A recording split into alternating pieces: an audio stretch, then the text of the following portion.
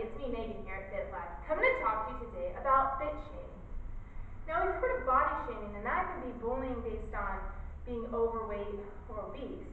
But fit shaming is actually the opposite, in telling someone, like, do you really need to lose more weight?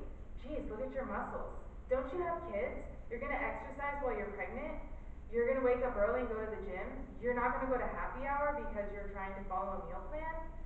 And it's discouraging someone from making healthy choices, right? But where do we draw the line between, okay, we bully for being heavy, but then we bully for doing something about it?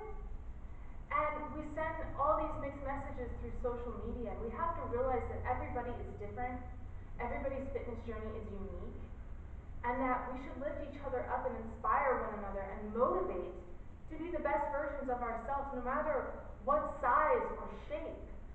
And exercise and eating healthy, we all should be doing that, no matter what size or shape, right?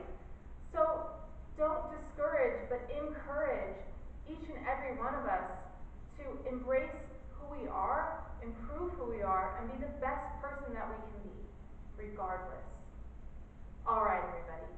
Have a great day, and please subscribe to my YouTube channel. Thank you.